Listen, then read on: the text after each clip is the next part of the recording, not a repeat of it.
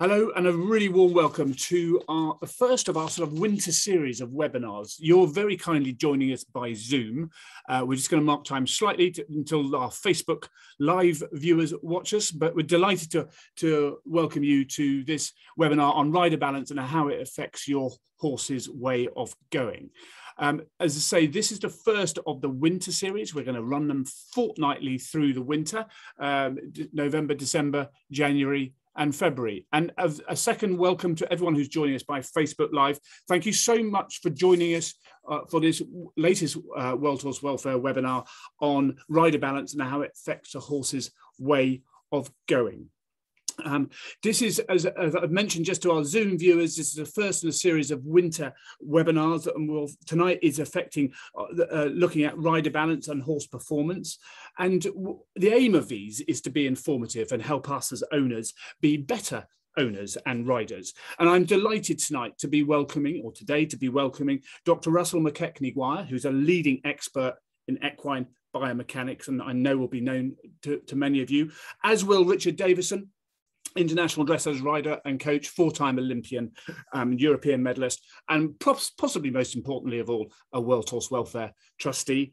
And also delighted to be joined also by Tony Tyler, who's the Deputy Chief Executive for World Horse Welfare.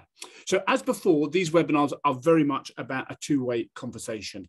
So when we get to the questions, we'll really want to get interaction from you.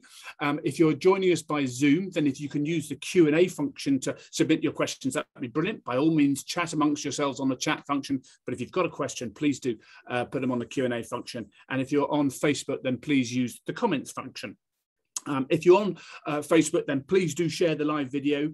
And just remember that all our webinars, tonight's webinar and all the previous ones, are on our YouTube channel. And you'll be able to play back and also share that with your friends and colleagues as well. And as I mentioned, we're doing these through the winter as well, having started them last June. And so if you've got any subjects, topics that you think we should be covering for our webinars, then please do email us on education@worldhorsewelfare.org.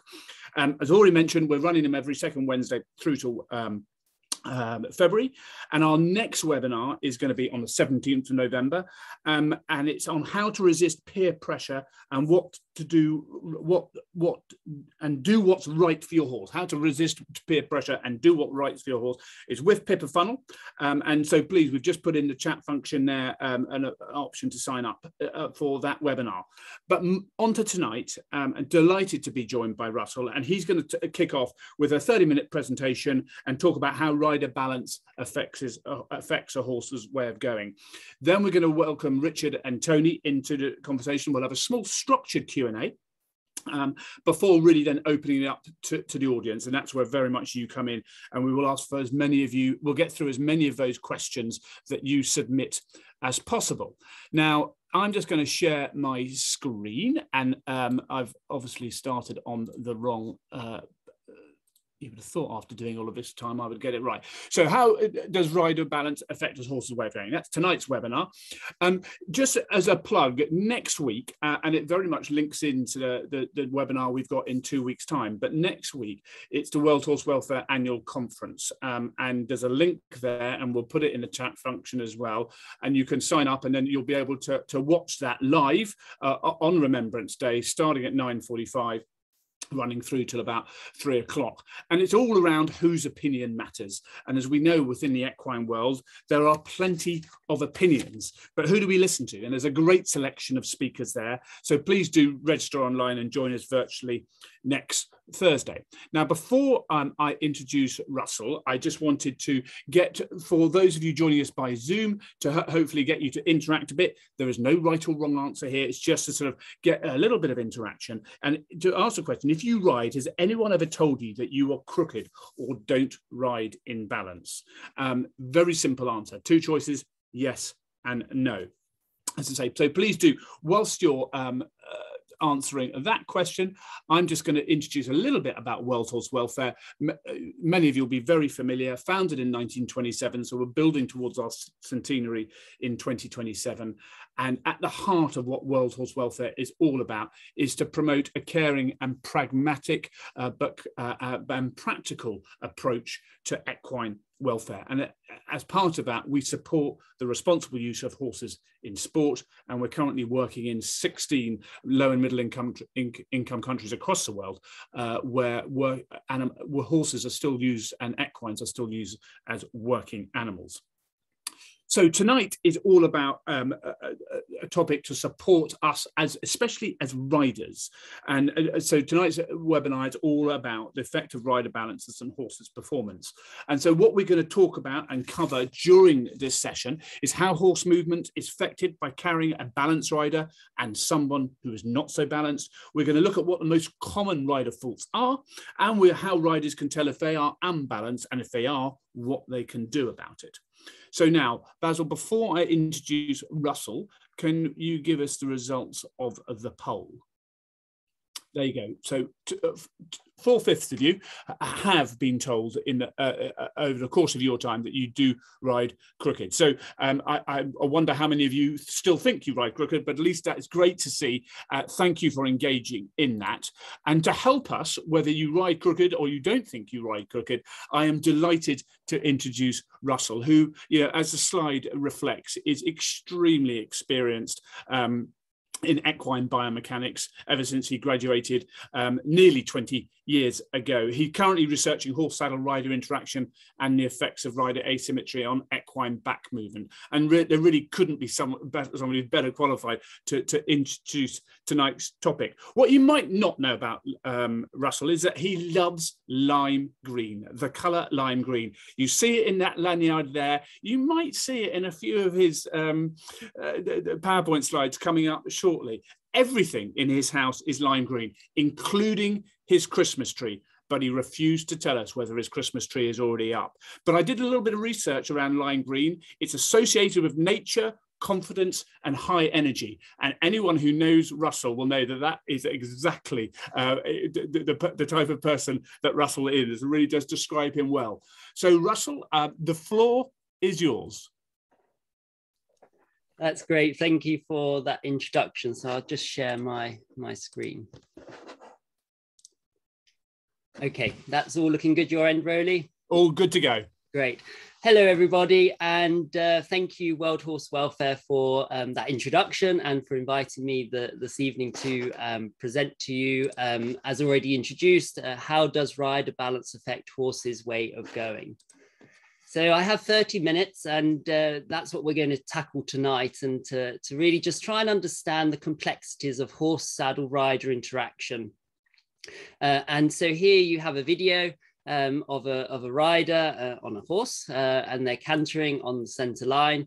And if we were live, I would be asking you what you see, but sadly we're not live, so I'll describe what the general comments are that are reported. We see a rider collapsing through the right side or shifting their hips out to the left. Quite often people say that the left stirrup would look longer, or indeed that the rider is twisting. And really, as Rowley mentioned, I'm quite scared that it's nearly 20 years, but for the last 15 years, we have been studying the interaction between the horse, saddle and rider, and really trying to unpick some of the complexities around how the system, the horse rider saddle system works. And that's really what I want to get across this evening. Before we do that, and as you can see, the lime green slides, but before we do that, I just want to give an overview, a very brief overview of equine biomechanics, the locomotor system of the horse. I just have a skeleton here, and this is just to outline the vertebral column. We've got the cervical, and then here the thoracic, and here the lumbar, sacral, and then the coccygeal. And this is this area here, these vertebrae I've been studying for the last 15 years, because as you will see, that's largely, of course, where the saddle and rider is positioned on the horse. Now, what you may not be, or may be aware of, or may not be aware of, the horse doesn't have a bony connection connecting the forelimb to the horse's trunk. So what that means is that the horse doesn't have a collarbone. So the forelimb is simply attached to the horse's trunk. So here we have the scapula and the humerus. So here's the forelimb on the left and right.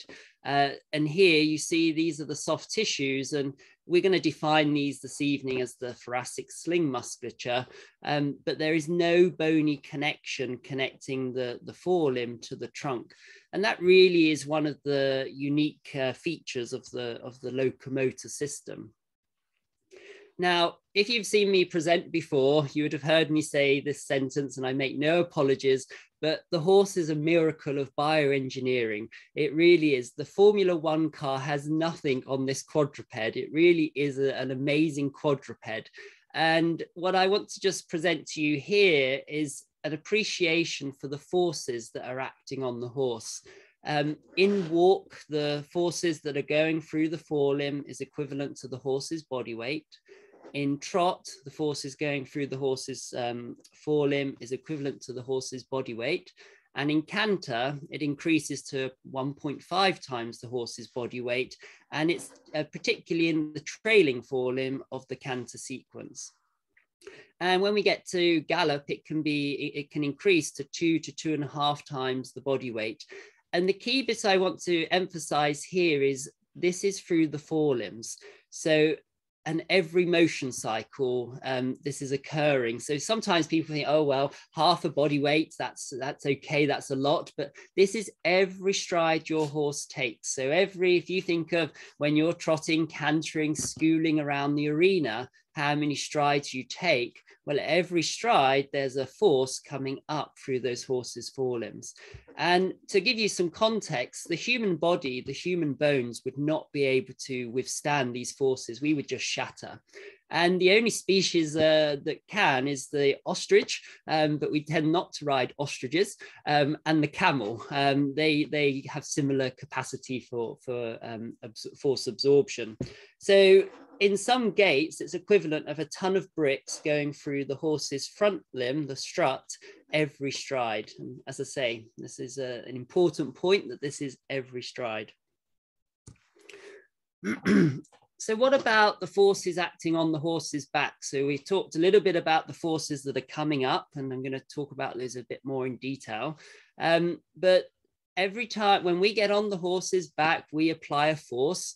And in walk, that force is equivalent to the rider's body mass. So here I've got a picture of a rider, or human, I should say. So equivalent in walk is equivalent to the rider's body mass. In trot, that increases to 2 times the rider's body mass.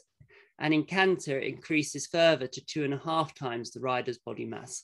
So when you're trotting around on your horses, you will be applying a force 2 times your body mass. And the key bit here again, every stride. In canter, every canter stride you take is equivalent to 2.5 times your body mass. So I think when we start to understand the forces that are coming up and the forces that are coming down, it really highlights the need for correct rider biomechanics, correct balance, or optimal balance, I should say, because hopefully I'm presenting to you here that the impact or the forces associated with locomotion and ridden exercise. So this is a video here courtesy of Professor Hilary Clayton from the Michigan lab. And then the pictures up here are the Structure and Motion lab at the Royal Veterinary College. And these are force plates here. So you see there's 7 here, and horses will trot and walk and trot and sometimes canter over these. And what these are doing is they're measuring the ground reaction forces. And what you see in this video is an animation of a horse trotting over force plates. And you see some red lines going towards the top of your screen. And this is the force vector. We're not going to go into detail on forces tonight, but what I wanted to just show you is how we determine the amount of forces that are coming up the ground reaction forces during locomotion. Now, if you've been on my previous webinars, you will hear me say that you are all going to become graph experts by the end of this evening's module or course. But what I wanted to show you here is the effect that the rider has on a trotting horse. So here on the left, I present to you data from the Michigan lab. And here I present the peak vertical force for the forelimb on the left, and here on the right, the peak vertical force for the hind limb. And on the vertical axis here, we've got force, so 0 to 8, that's representing the force. And on the horizontal axis here, I've got the percentage of stance. Now, the stance is when the hoof is grounded, it comes into contact with the ground, is loaded, and then leaves the ground. That whole time that the hoof touches the ground till it leaves the ground is referred to as the stance phase. And that's what I'm presenting here, percentage of stance. And the green line represents the data, the vertical forces of the horses trotting in hand. And the grey silver line represents the vertical forces of the horses when ridden in trot, so with a rider on. And what you can see is that the peak vertical force is greater for the ridden condition. So when we have the weight of the rider on the horse, the vertical forces in the forelimb are increased. And if I take you now to the right, you can see I present here the peak vertical forces for the hind limb, and you can see that, yes, there is a slight increase with the rider condition, but it's not as significant as the forelimb. So let's just take a little half halt here. I've already described that the horse's forelimb is not attached to the horse's trunk by a bony connection, it's attached by soft tissue. I've already described that across all gaits, walk, trot, canter, gallop, and indeed jumping, the vertical forces are highest for the forelimb. And now I'm presenting to you that when we add the rider on, the mass of the rider in trot, it's equivalent to 2 times the rider's body mass, and in canter, it's equivalent to 2.5 times the rider's body mass every stride. And here I present to you that when we've added the rider on in trot, we're increasing those forces significantly in the forelimb compared to the hind limb. Again, highlighting the need and the importance of correct rider biomechanics and balance. And of course, training, saddle fit, which we'll touch on at the very end. So here I just wanted to show you some videos. I'll just show you this first one here. This is a Pliant's pressure mapping system, which you may have seen before. This is the left side of the saddle, and this is the right side of the saddle. And what we have here is a pressure scale. Black is 0, and then the pink is 7, which is representing here the PSI, pounds per square inch. And what this allows us to do is measure in real time the amount of pressure that's beneath the saddle. And we have other mats that we've published data on for girths, bridles, etc. But what I wanted to the reason I put them in, these videos in, I'll play all of them now. So top right, we have seated canter. The bottom one, we have standing canter. What I wanted to show you is that the pressures beneath the saddle are transient, they're dynamic, they alter with riding position. So if we think of a rider that is leaning to one side, that will be reflected in the saddle pressures. Likewise, a rider that is leaning forward, that will be reflected in the saddle pressures. So I thought it was just useful to see these videos to really understand that wherever our position is will have an effect on saddle pressures. But also what's really important to understand is that you may be able to see from the small video of the horse that these pressures are largely influenced by the dynamics, by the locomotion of the horse. So every time the limb comes in contact with the ground, there's an increase in pressure beneath the saddle. So we've got pressures, forces coming up, as I've already described, the ground reaction forces. We've got forces coming down, as I've described with the rider weight. And now they're sandwiched between the saddle. And here I think you can see how the saddle manages those forces, or how those pressures change as a result of riding position. So I'm not going to talk too much about back biomechanics, but I wanted to put this slide in because this is our current area of research where we're looking particularly at how the rider affects the horse's spinal movement. Now, another little half halt. I've described already that the forelimb has the highest forces, and then when we add the rider on, those forces increase further. But what I want to just now add into the picture, the mix, is the forces from the forelimbs and the head and neck are transmitted to the cranial thoracic spine. So if you remember the skeleton picture I showed you at the beginning, we had the cervical vertebra up here, the neck, and then we've got here the thoracic vertebra and then the lumbar. So this area here is responsible for managing those forces coming up, as I've described, and I've put a square around the area that the rider is sitting. And so you can see that where the rider is sitting is responsible for a huge amount of force transmission from the ground and also coming down. Again, highlighting the importance of the rider's position. So we did a study some time ago now where we asked experienced advanced riders to sit on a pressure mat, the Pliance pressure mat that you've seen already.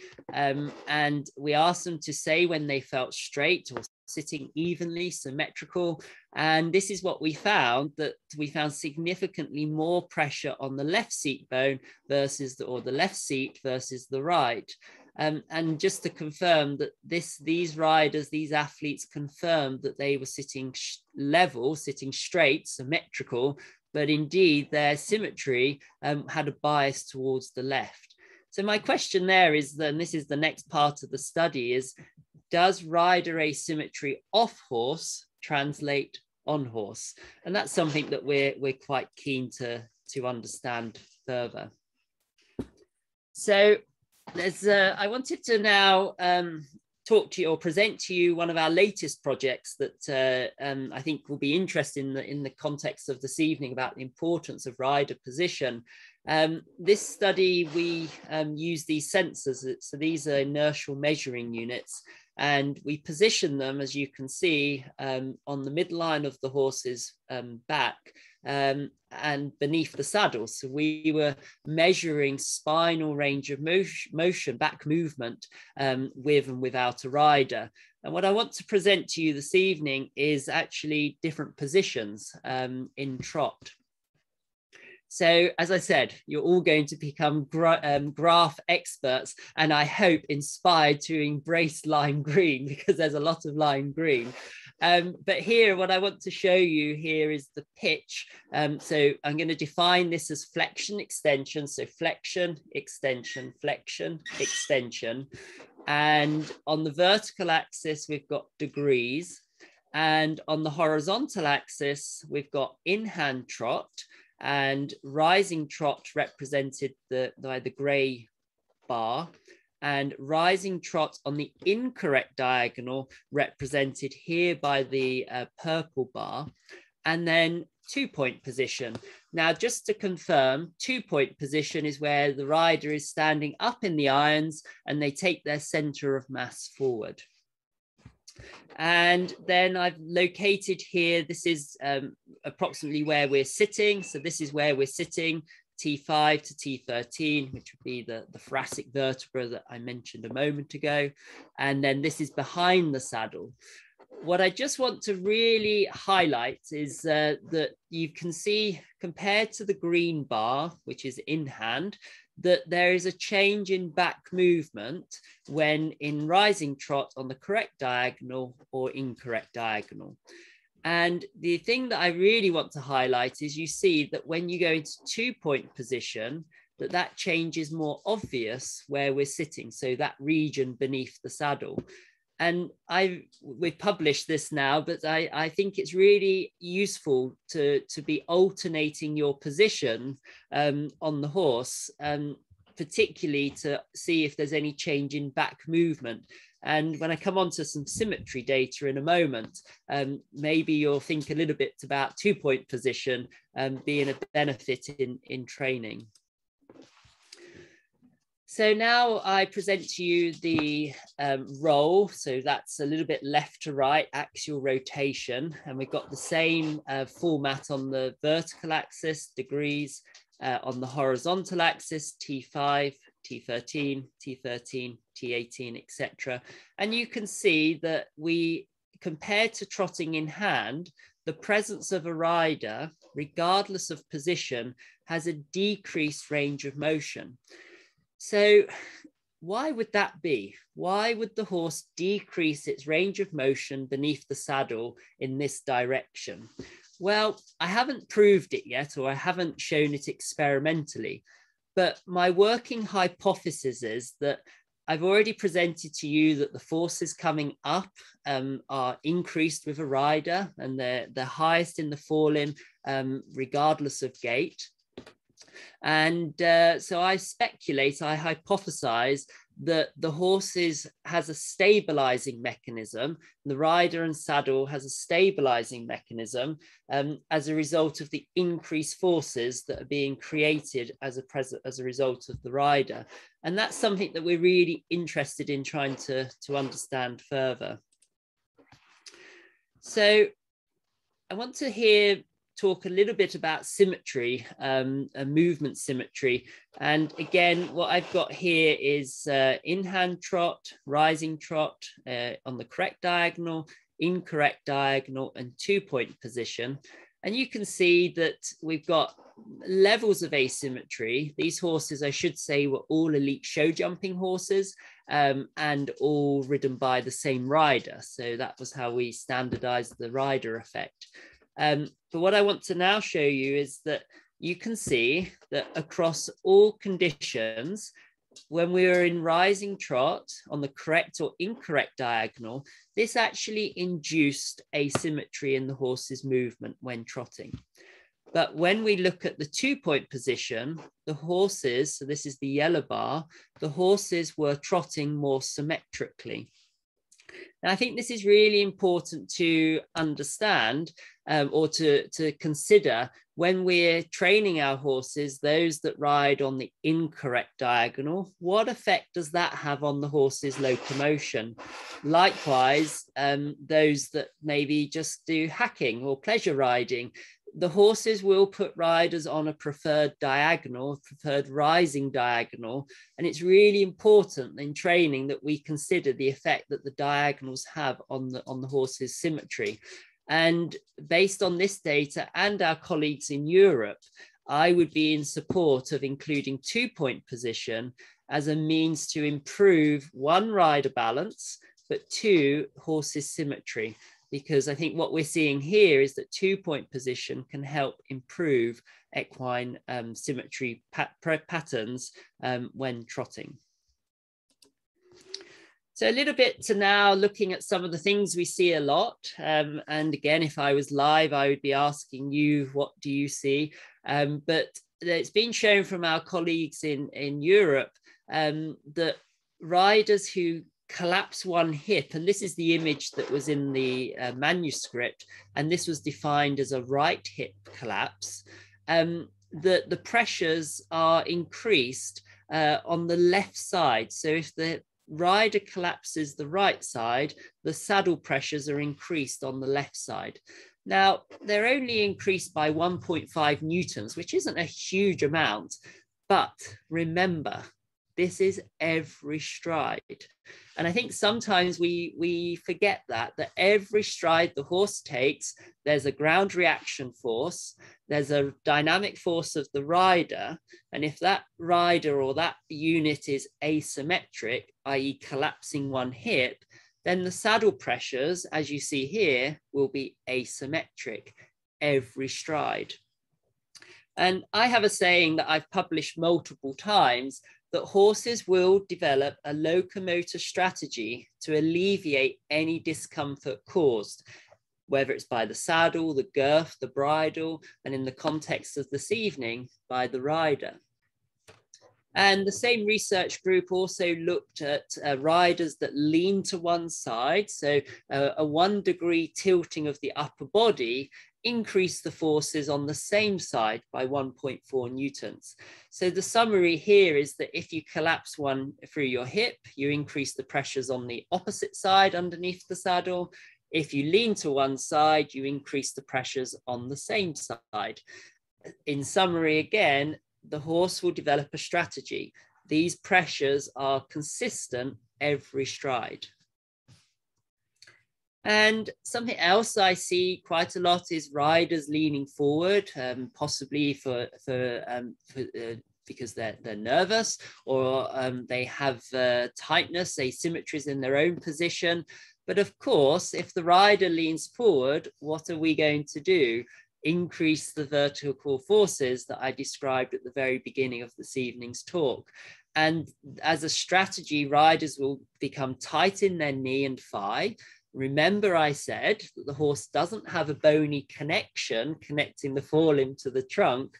And so as the rider grips with the knee and thigh, this can restrict the forelimb's limb movement. So the protraction, how much it comes forward, and also the retraction phase during the swing phase. So to really go back to what tonight is about, the rider balance is absolutely essential to try and understand and try and optimize. And here, just to show you some pressure readings, a rider leaning forward increases the pressures at the front of the saddle, a rider in a more neutral position, and likewise a rider leaning back, the pressures are at the back of the saddle. And remember, I said these pressures are transient every stride, and your position will influence saddle pressure distribution, along with the locomotor pattern of the horse. So I just want to wrap up with one project we published last year, but we collected a little while ago. And this was where we induced rider asymmetry. So what we did in this study was we shortened one stirrup by 5 centimeters. And so we started with symmetrical riders, and they were assessed by a physio, etc. And we shortened one stirrup by 5 centimeters. And you see that here. So this is our symmetrical rider. And then here we've shortened one stirrup by, as I say, 5 centimeters. And we recorded all sorts of measurements. We recorded joint movement of the horse, the rider, and spinal movement, which is what I'd like to show you this evening.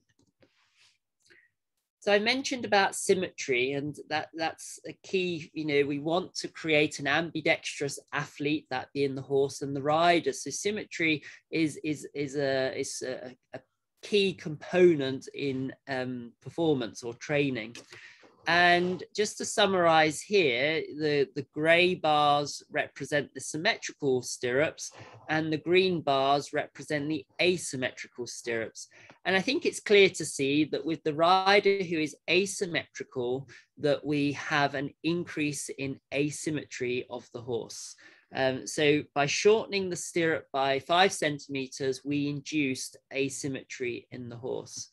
And if you remember back to what I said a moment ago about the, I'll go on to the next one, about the axial rotation, that the riders and the saddle, the horse seems to stiffen or stabilize the region that the rider is sitting. And I believe, I speculate, I need to carry on more evidence on this, that that is a strategy to provide dynamic stability, you'll see here that with the asymmetrical rider, we actually got an increase.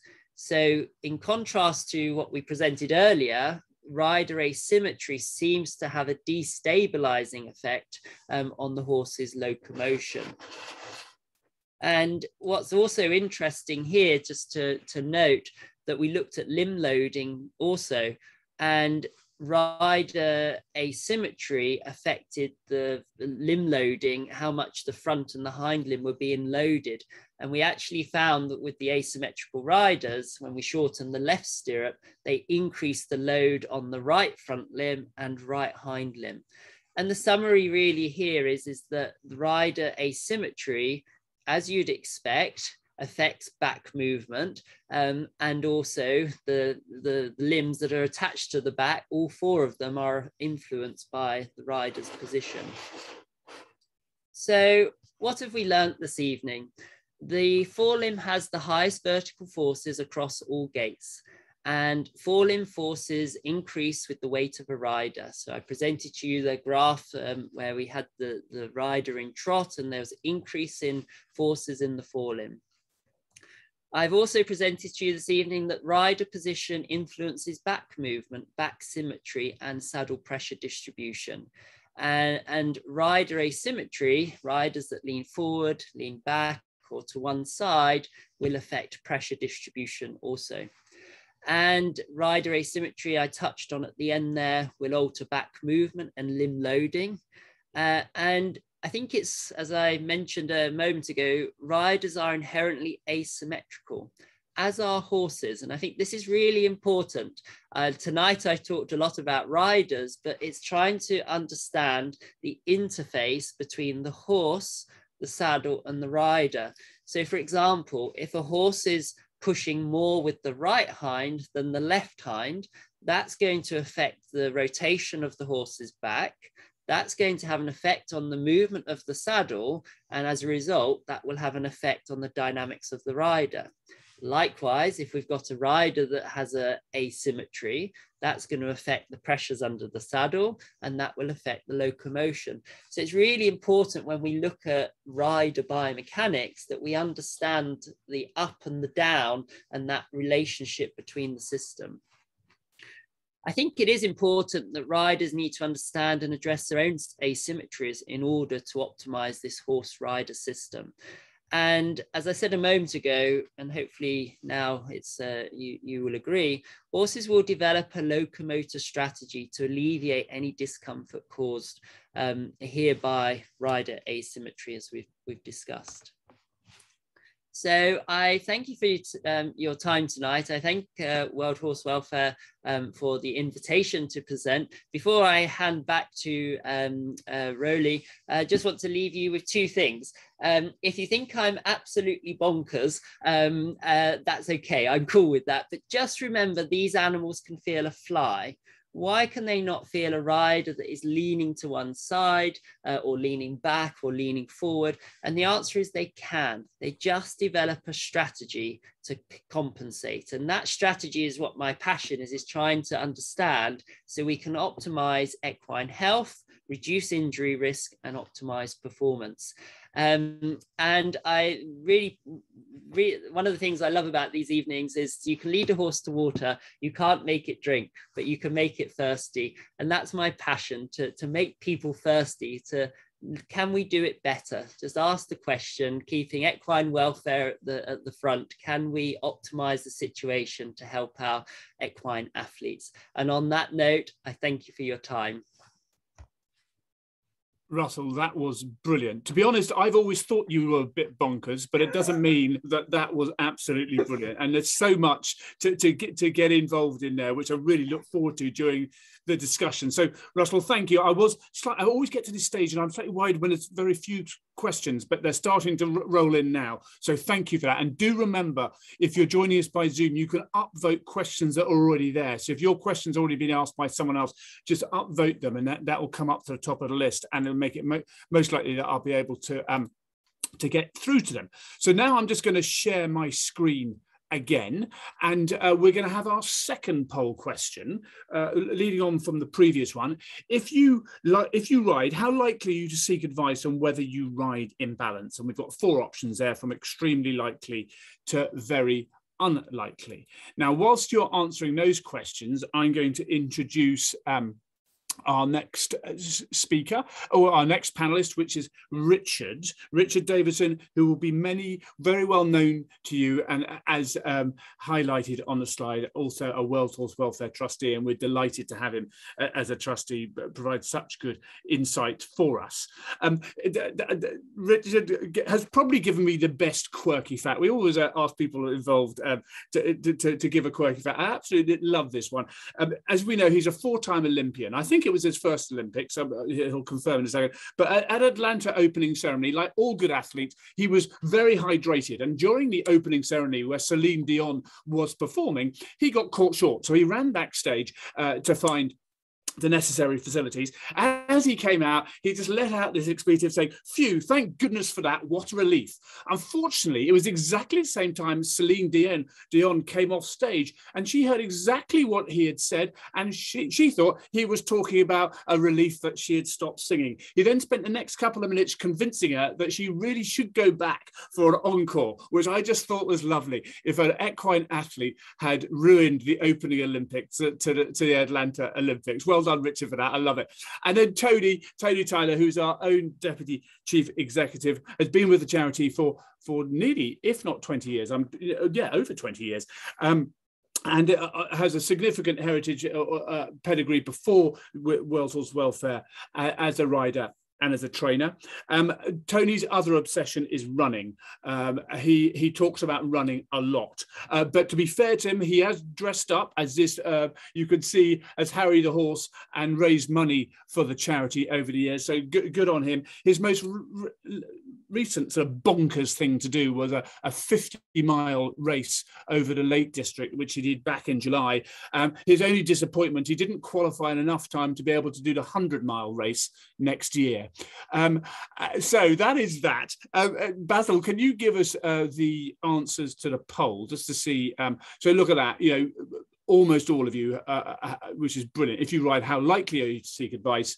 97% of you are extremely, well, 2/3 are extremely likely, and about 1/3 fairly likely. So that's good. I guess we have a bit of a biased audience with us tonight, but that's great. So thank you so much for getting involved in those. Now we're going to move on to a brief structured discussion, and I've got 3 areas to focus on. The first, which is around the effects of suboptimal rider balance on equine welfare and performance. So Richard, if I could come to you first, do you think suboptimal rider balance affects horse welfare? Well, first of all, good evening, everybody. Thank you, Rolly, for sharing that lovely secret with Celine Dion. Russell, that was absolutely fantastic. Thank you very much for that presentation. Yeah, mind-boggling. It's great. So coming to the question, Rolly, does it affect horse welfare? Well, clearly it does. Can't say to what degree, because I think it depends how unbalanced somebody is. But clearly it does, because I think Russell has just demonstrated that, well, basically we all have a responsibility to put our load, if we're going to sit on a horse, put our load on that horse as evenly as possible, so that the horse can carry us as evenly as possible. I'm not saying it's easy to do, and I think there's a lot of variable factors which we might come on to later. But yeah, the answer to the question is, in all probability, yes, it does. Excellent. In cricketing terminology, that was a sort of a half volley outside the off stump, which you've dispatched to the boundary extremely effectively. Tony, then thinking about a relationship between welfare and performance, do you think that there is a relationship between welfare and performance? Yes, absolutely. I think that ensuring the horse's optimal welfare, that he's balanced when he moves, that you help him as much as you can, is bound to have an influence on performance. Because if you are imbalanced and the horse becomes imbalanced, then he's not going to be able to do his job as well, whether it be dressage, going over a jump, or even when it comes to endurance riding, where the differences on the horse's legs over that long period of time that Russell spoke about, time and time again, they're going to feel excessive pressure in one area. Absolutely, and I'm sure you meant mares as well as geldings and stallions when you're talking about genders. But that's great. Thank you, Tony. Russell, now sort of getting a bit more to the nub of it. Can rider imbalance affect a horse's risk of lameness? Oh, yeah. I don't know is the answer. And I hope the asymmetry study I presented, we had increased loading in the forelimb and the hind limb, so the same side. So if we think about that, that's an overload on one side. So over time, yes, that will develop an asymmetry. And what we know is asymmetry can lead to lameness. Yes. Now, can I say that's explicitly rider? No.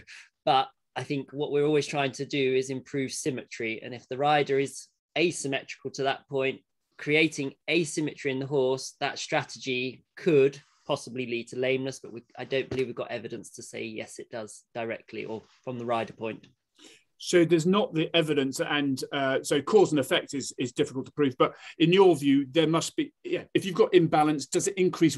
The risk must be increased. Yeah, for it's sure. Logical, isn't it? If you got on my shoulders, Rowley, and we went for a walk down the road and you leant to the right, I'm going to have to stabilize myself to stop you pulling me to the right. Yeah. Over a period of time, I'm going to have some shortening down one side, some stiffening. The horse is the same, except it has 4 legs.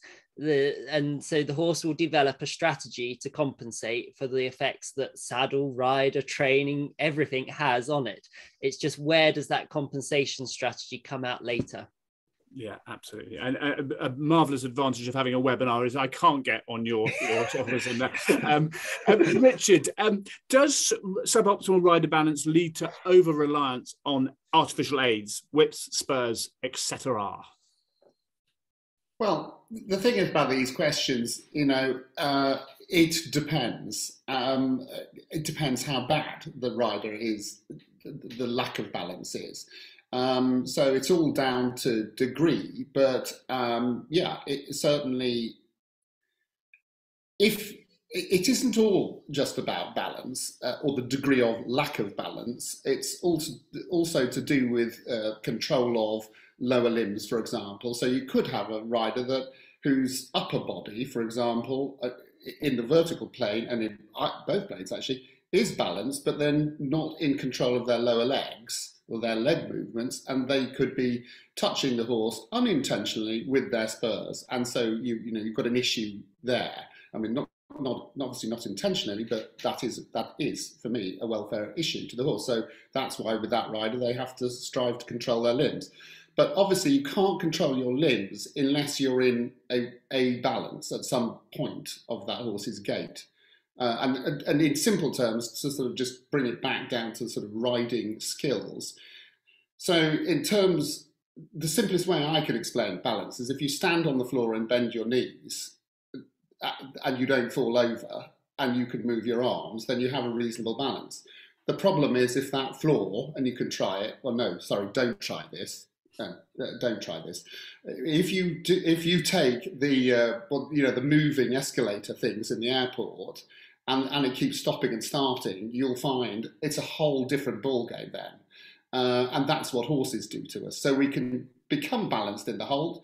We can get balanced in a walk where you have mostly less variability, but once you start moving into faster gaits, things start changing. Yeah. And so it's really a question, to be honest, from a riding point of view. I know this is perhaps taking the question down another path, but it's really a question of having the skill to rebalance yourself very quickly and recognizing the loss of balance in a micro way before it gets bad. That is the skill as a rider. It isn't that good riders don't lose their balance. They lose their balance all the time, but it's so micro and they recognize it and they can regain it that it has minimal effect on the horse. The riders that haven't got that skill, I think, does have a greater effect on the horse. Yeah, brilliant. Russell, you want to come in? Oh, you're on mute, Russell. Thank you. I was just going to add to that what we believe is horses like predictability. They like to be able to predict the movements of the rider. So a rider, as Richard describes, who becomes out of balance and has the ability to get in balance, is a more favourable rider to the horse because they can predict that movement, as opposed to a rider who's out of balance and then resorts to the aids, which I see a lot of being the rein. Quite often the rein is used as a balancing aid, or the knee blocks become used as a balancing aid, and riders would shorten the stirrups and wedge their knees in. And so all of that alters that predictability for the horse to interpret from the rider. Got you. Absolutely. Thank you. So if we turn to some of the common issues, and Tony, this is a bit of a hot potato, but in terms of weight and size, what criteria do you decide if a horse is suitable for you to ride? Well, the thing that I've always said about rider weight is if it looks wrong, it probably is wrong. So I'm looking to see whether a rider matches the horse in their size, build and structure to a large degree. I was involved in the rider weight research that was done some time ago, and it was clearly shown that riders that were above 20% of their horse's body weight really did have a negative effect on the way that the horse went. And indeed, a rider above 15% of the horse's body weight, if they weren't in good balance with a well-fitting saddle, had the potential to have that effect as well. Go below that, and they didn't seem to be affected quite as much. Although that said, in the past, in my teaching role, I've seen riders that you would class as really quite light for their horses that have still had a very negative effect, either because they've been out of balance or very stiff. So that's a very long way of going about saying it's got to look right is the main thing. And when you talk about those weights, Tony, and those proportions, are you including the weight of the saddle? Absolutely, yes. Yeah. Okay, brilliant. Richard, then, in terms of balance, what are the most common rider faults you see at grassroots level, but also further up the tree? Well, quite honestly, let's just start with I just described, if you stand on the floor and bend your knees type of thing. That I see a lot of riders when I go to, I should say, mostly lower level shows, jumping dressage shows, that actually don't have, that straight line. So we talk about the line from I'm just talking from the side now, the ear, shoulder, hip, pelvis, and heel. The standing up and bending your knees line. And, if you stick your legs forward, that's really difficult then to control, because you would fall back, but you don't fall back. You get back to Russell's coping, your strategies, stop you falling back on that. So you use all your muscles to stay in balance. It's completely uneconomical way of riding. But I do see a lot of riders with their legs stuck forward. And then the odd type of rider with the legs too far back, but mostly too far forward. And I was really interested with what Russell was saying about the 2-point seat, because I find in coaching, especially dressage riders, for obvious reasons, not jumpers, but I'm forever having to persuade them to just come out of the saddle a bit, relieve that horse's back. And mostly it's because the horses are not going forward enough. And just to ease up their backs and to help the horses go forward. But it takes quite a lot of persuading I'm not talking about for riders that have started from general riding, jumping and, riding across country and that sort of thing. They're not the issue. I'm talking about the ones that have started and got straight into dressage pretty early on and haven't learned to shorten their stirrups and get into that 2-point seat. And they don't realise the benefits of it and the psychological effect on the horse. Brilliant. Thank you. Excellent answer. Thanks, Richard. Russell, you mentioned saddle fit in your presentation. How often should riders get their horse's saddle fit checked? Oh, gosh.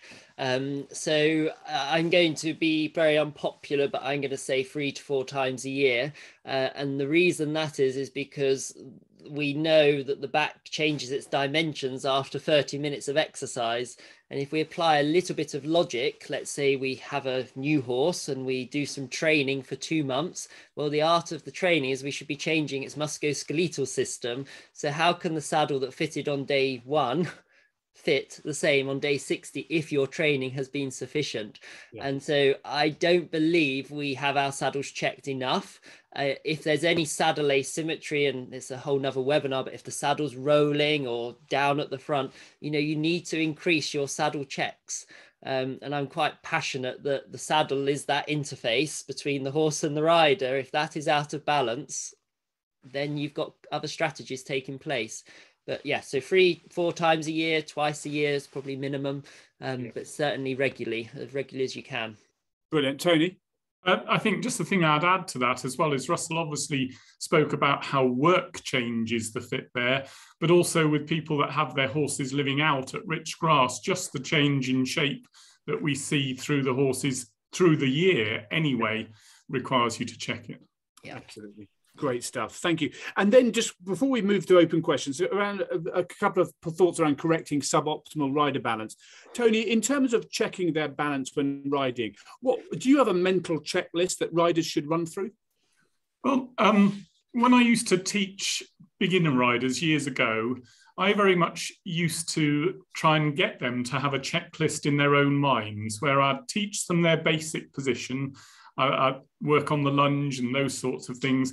And I would literally try and get them working their way every few minutes through their own position, starting either at the top and working down or starting at the bottom and working up. And then also obviously looking at their elbows and hands. Because I think that when you get to be a rider with the skill of Richard, that becomes pretty much automatic. But certainly when riders start, they get very distracted by other things. So actually working their way through literally their whole position. Are my hands in the right place? Are my heels in the right place? Always helps. Brilliant. Thank you. Then, Richard, are there particular exercises on or off the horse that riders can do to correct the most common rider faults in your experience? Well, basically, it's posture. And I think to have good posture, whether you're on the floor or on a horse, I think it comes down to exactly what Tony was saying. First of all, developing body awareness.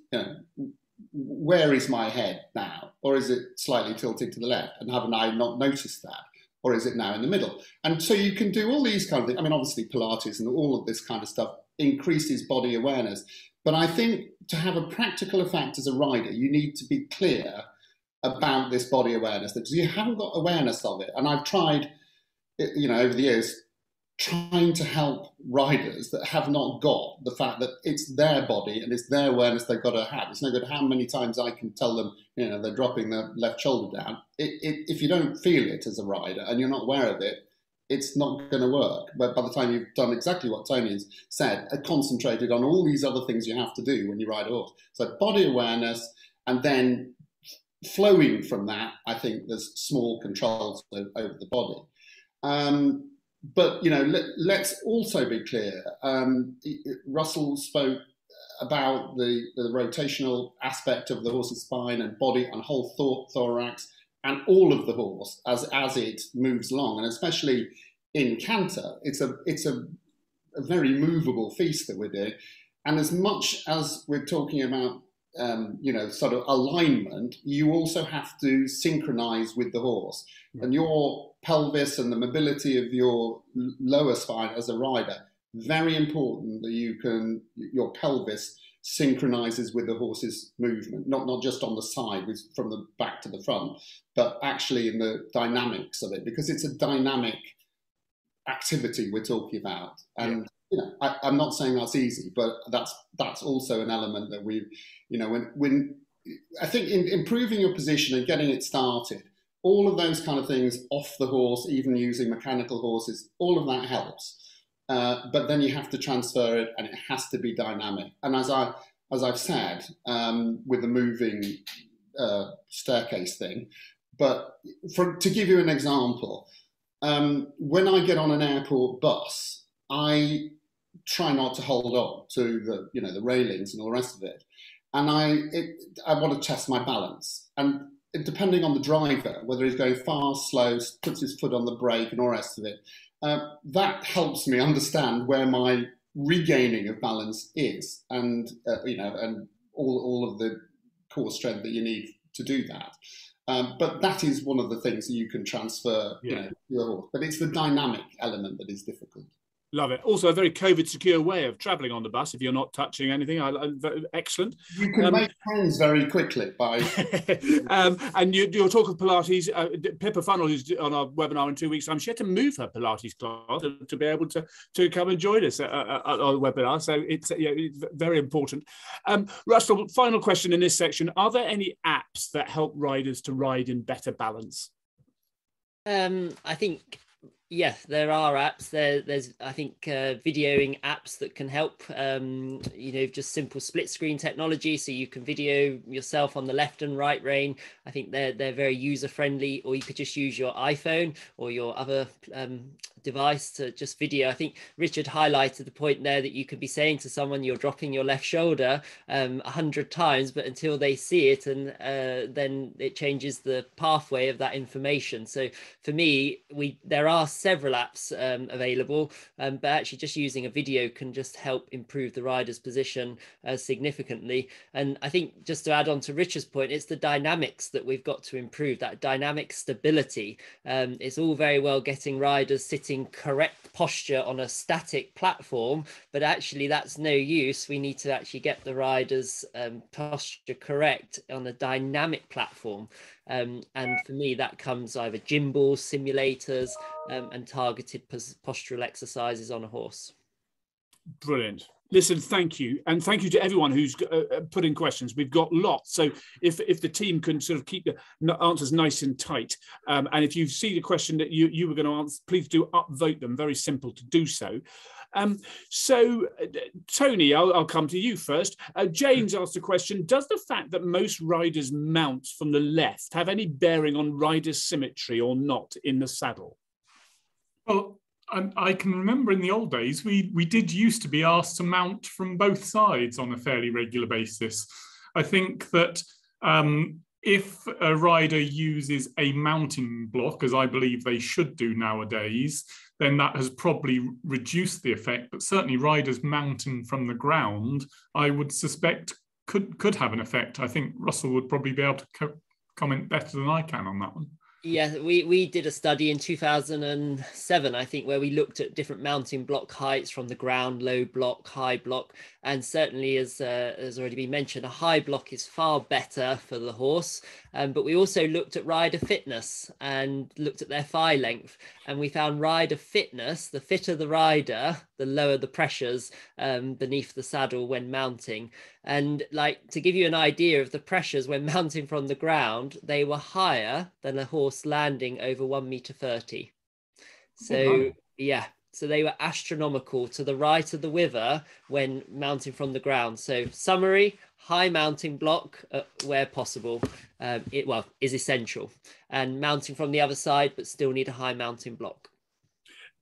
Thank you, Russell. And I'll stick with you for Rochelle's question. Do you know if those riders were all left or right-handed, and do you suspect a connection? I think that was in relation to your presentation earlier. So we, in the seat study, they were all right-handed.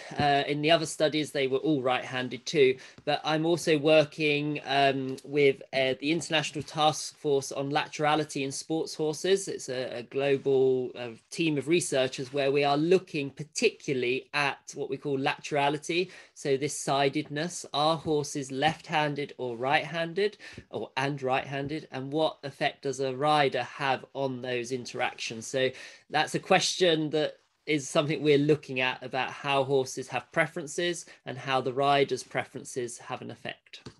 Brilliant. International Task Force on Laterality in Sport Horses. You can't say that when you've had a couple of drinks, can you? I know. Richard, this is a great question from Sarah. What can be done if the lack of symmetry is due to rider injury? Sarah has a young horse and she doesn't want it to be affected by her own injury. Okay, this is not uncommon, and I'm going to give the same answer that I give to everybody. I'm not the specialist on that. I think you need to take advice from a physio, because they know what they will know about particular injuries, you know, whether you've got metal screws in here, there and everywhere, and they will be able to advise what is possible to within a range of movement to get back to a reasonable. I mean, let's be clear. I don't think there is a symmetrical human being out there, and the same with horses. And by the time the farriers have got at them, I think they're all going everywhere. So we're not starting, and I don't think it's possible or even preferable to try to get that perfect symmetry. We've got to deal with what we've got, and to give you an example, I'm in awe of our para riders, or all para riders, with their kind of asymmetries that they can have, and look what they can achieve. So I don't think you should think that it's going to stop you. It's great that you want to do the best for your horse, and that's going to be, you need to get advice from a physio. Thank you. Or a specialist in that. Yeah, brilliant. Tony, Lauren's asked, how can we make ourselves more symmetrical? Now, this actually relates just to what Richard said. There's no perfect symmetry in horses or humans, but obviously we want to make ourselves as symmetrical as possible. What advice can we give Lauren? I think the awareness that we were talking about and the use of your mental checklist can certainly help. The thing that amazes me very often when I help riders is that almost every riding school you go into nowadays has mirrors, and they'll quite happily ride round peering at their horse's head, trying to work out what position it's in, but not actually take a good glance of themselves in the mirror, both going towards it and crossing at the side of it. I think that as well, all of the exercises that we've already mentioned, I also do Pilates, and I was not good actually in the terms of suppleness before Pilates. That has made a huge difference to me over the last couple of years. Brilliant. What night do you do Pilates then? Thursday nights. Excellent. Richard, do you want to come in there? Yeah, I just want to come back because I don't know whether we can see Lauren on the screen, but Lauren, are you sitting in your chair with your head upright? Or are you sitting like Rowley was just a few seconds ago? Now he's shifting around, you see, because the truth about it is this. It is posture. It is soft tissue and obviously skeletal. But if we spend X amount of hours, which is understandable, we all do, slumping around and leaning against the car door as we drive and all the rest of it, how likely is it that we are going to sit on a horse like that? It's not likely. It's more unlikely. So to be serious, and I think about this myself, the more often you can be aware of your posture and sit, then the more chance there is to be nearer to the symmetrical goal that we're all striving to achieve. But we won't put Lauren on the screen now, so we can. Well, no, you've embarrassed me instead of Lauren, which is marvellous.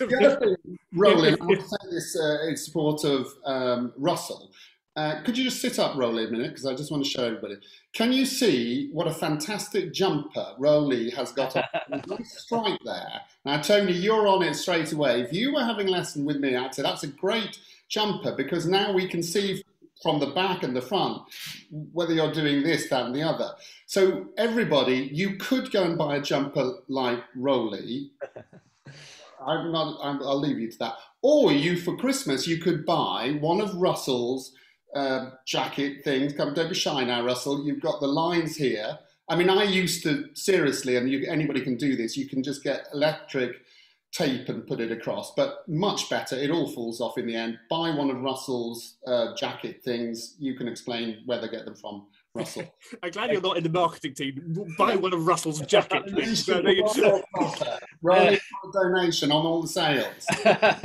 I just wanted to add in there, not thank you, Richard, for that, but just going back to what Richard was saying about the therapist, I think there's something we mustn't neglect here is the effect the horse has on the rider. And that is so, so important. We can be sitting really square and symmetrical, and you get on a horse, as I described, that pushes more with one hind limb to the other. That will have an effect on the rider's position. And yes, we must talk to the rider physiotherapist, but we must include the equine team, because it is that complex interaction. And you can have a symmetrical rider on horse A, and they get onto a horse B that has saddle slip because of a locomotor asymmetry, and they're crooked. Is that a rider effect or a horse effect? And we need to make sure we target all aspects and not just the rider or the horse independently. Absolutely. Rider, horse and saddle. That's it, yeah. the key, isn't it? Brilliant. Thank you, Russell, for that. There's a question that comes through on Facebook. Russell, to you, would you recommend 2-point in canter? This lady, this person competes in endurance and rides 2-point at canter, which has always been a traditional position in endurance, but more people now are tending to sit in the canter over the longer distances, and they'd be interested to hear your thoughts and influence of these positions at canter. Yeah, so as I mentioned in the talk, we've looked at elite show jumping horses, and we found that the 2-point position was associated with more symmetry in trot. Obviously, we can't look at symmetry so much in canter, but we are seeing a change in back movement. We've got another 20 horses that we've analysed in canter, and we see the same trend in a change in back movement when you're in 2-point position. The saddle pressures reduce when we're in 2-point position. The saddle location alters. So I'm fairly confident that adopting a 2-point position in trot and canter has a locomotor benefit to the horse across all disciplines. So we've got dressage horses that have shown the same trend. We've got jumping horses, haven't done endurance horses. But I think having that rider in better balance allows the horse to optimize its own symmetry. So that's our current area of research. So I can maybe come on in a couple of years' time and update, because we've got some force data coming, update you in a couple of years' time. But certainly at the moment, from I think now over 30-40 horses, there seems to be a trend of improved symmetry and improved dynamic stability of the vertebral column or the back. Brilliant, thank you. Well, we'll certainly invite you back, and it'll almost certainly be before 2 years. But Tony, there's a question on Facebook. Is the influence of the horse on the rider greater than the rider on the horse, given the size of the horse and increased forces it can generate? That might be one more for Russell, but what are your initial thoughts there, Tony? I think it would very much depend on the horse, to be perfectly honest. I think that certain horses, in the way that they move and the way that they behave, could have a very dramatic influence on the rider. But if you had a horse that is generally calm in its movement and already established and going forward, then the rider would be having more influence on the horse. Brilliant. Excellent. Thank you for that, Tony.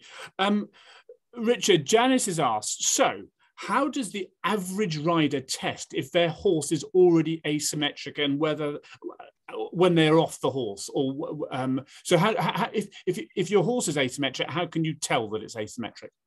Okay, I'm going to divert this straight to Russell because he's the expert in that. So you've done a lot of work with this, Russell. So simple. What can you do at home? Yeah, I think I'm going to divert it to the rider's home team, actually. And, it needs to come from a physical point of view. Is the horse asymmetric structurally? That's things we want to know about. There are things we could do. You could get 5 carrots, put one on the floor each time and watch how the horse eats. Chances are he will have a habitual way of positioning his forelimbs. One forelimb will be forward, one forelimb will be upright. And that will then give you asymmetric front feet. Follow that up, that will give you asymmetric scapular positions. So there's lots of things you could do like that, but I'm a really big fan of teamwork. Talk to your physio, talk to your therapist, understand your horse's body, its physiology, and then from there you can make a picture yourself. But can we just finish that one off? I mean, so you, obviously, as you said, you can stand behind your horse and you look at what we call the point of hips, and see where they are. Obviously, they're also going to be on flat ground for this. Yeah. And you can see about the limb length in front, take a point and sort of look at that. But what I wanted to come back to is my same point about asymmetrical riders. Don't let it stop you, don't let it inhibit you. Try to become more symmetrical. I bought many asymmetrical horses.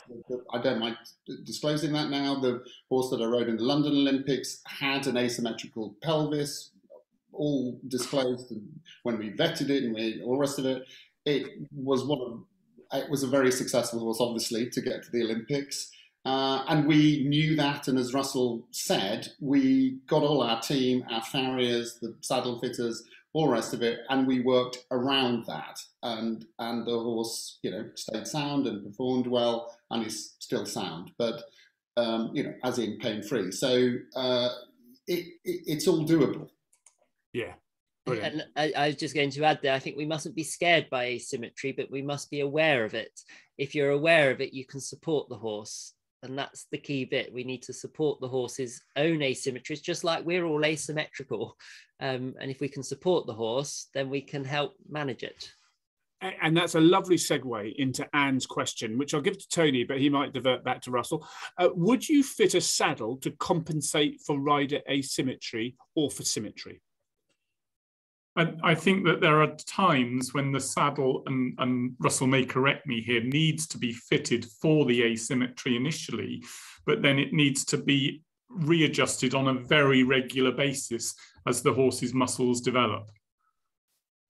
Yeah, you're nodding there, Russell. Yeah, I completely agree. But again, this is another discussion where you need to discuss with your saddle fitter, and it's on a very specific basis. If depending what the rider asymmetry is, may lend an adjustment to the saddle. I think you've got to be really clear. We've got the underside of the saddle and the upper side of the saddle. So we can adjust the upper side of the saddle for significant asymmetry, but the underside of the saddle still has to conform to the shape of the horse's back and distribute the forces. So I think there's two parts to the saddle that you possibly could discuss with your saddle fitter, but as Tony said, regular saddle checks are absolutely essential. Can I just give a practical, what we did with those horses that I rode that were quite asymmetrical? I've given Russell a plug, so I don't mind now moving on to the plugs. Everybody probably knows the saddles I ride in. Don't worry, Rolly, I won't mention it. Just Google it. But the reason I ride in them is that they're air-filled, not totally, but almost, with foam.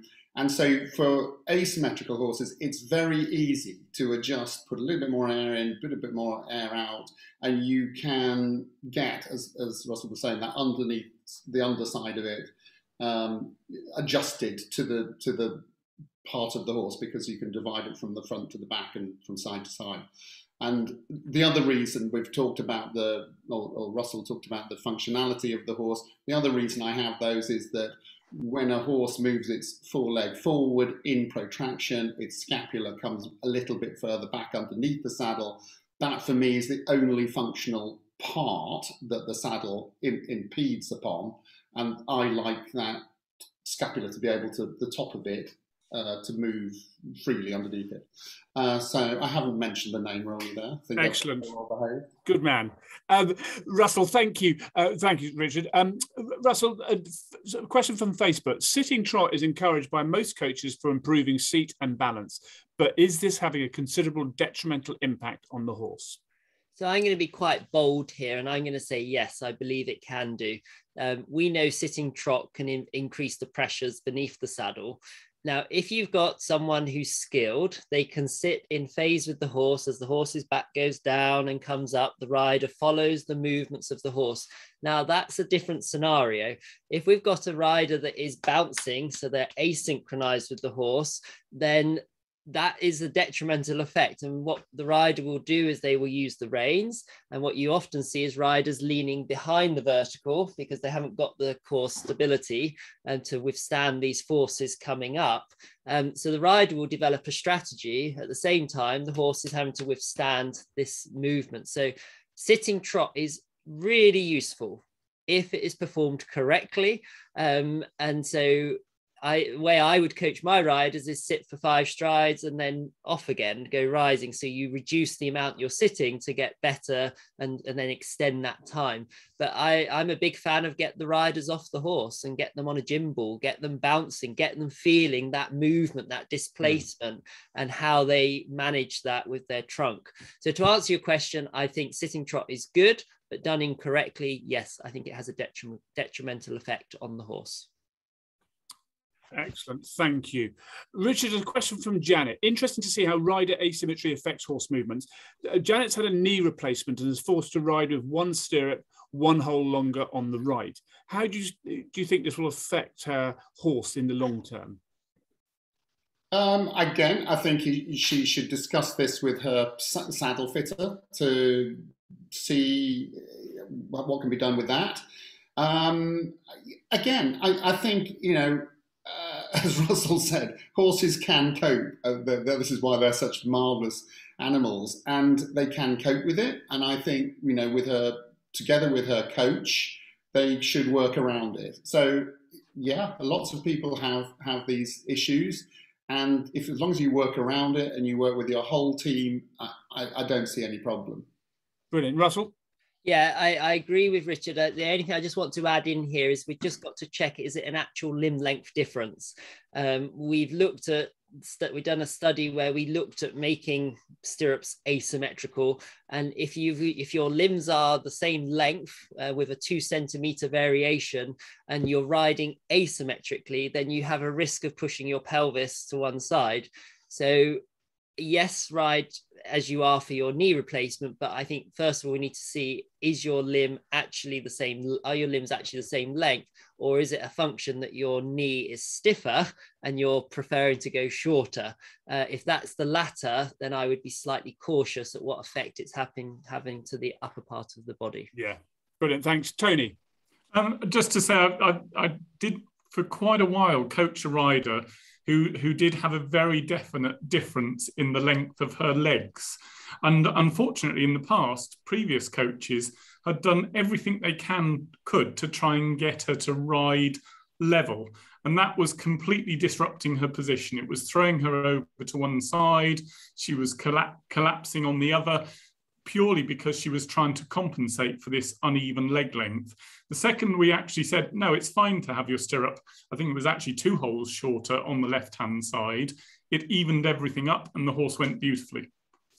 Interesting. And I think if sorry to add, if there's any listeners on this call tonight and they suspect they have a limb length difference, go and get it checked. Because if it is an actual limb length difference, then as Tony's described, there are options. And if it's not an actual limb length difference, i.e. there's a rotation, then that can be dealt with in a different way. So it's so important to get it verified clinically. And Rowley, what we should mention is that, this has got to be discussed with the surgeon. And I think people have got to start looking out for these. If they're going to have a new hip, you can get now these new hips, they're dressage hips, and they really help with the sitting trot. So ask, the product hasn't come to market yet. Russell and I have yet to design it. We're going to design hip replacements that really help with your sitting trot. And we'll do the same with knees. Well, come back in 2 years' time. We'll have it all sorted. No problem. Eleanor's Russell asked an interesting question. Have studies been done looking at the pressures on the horse during side saddle? Oh, yes, and this is one of my pandemic papers that I need to finish writing. We did a group of horses, side saddle compared to astride, and the paper will be out in the next couple of years. So yes, and there is 2 other papers that have looked at this too. Brilliant. The next couple of years can be very busy, isn't it? Richard, someone on Facebook has asked, and if there is a horse with kissing spines, can balance affect the horse when you ride them? Many horses have, again, to what you classify, you're the rolling as kissing spines, but have, spinous process is quite close or touching. And some, it doesn't really bother them, or doesn't apparently, bother them, and some it does. And the ones that do obviously have more not desired movements. They can suddenly dip their backs down or even arch their backs up a little bit. And so the ones that I think this is something to be discussed really with the vet, because it's an individual basis. Yeah. But just again, it comes back to, just because your horse might have vertebral processes quite close, do not think that means it's going to be difficult or inhibiting. It might be, it might not. Brilliant. Thank you, Richard. We're almost winding up. Tony, I'm going to ask this to you, but I imagine Russell will jump in as well. Great question on Facebook. Is a horse that has multiple riders, all with their own imbalances, worse or better off than a horse that just has one rider with the same imbalance? Wow.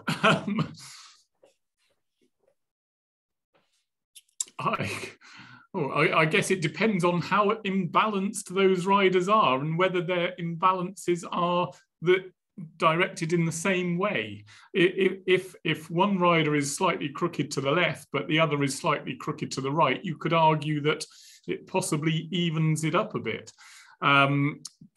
But if the riders are badly crooked and all in the same direction, then it's going to be a very negative effect.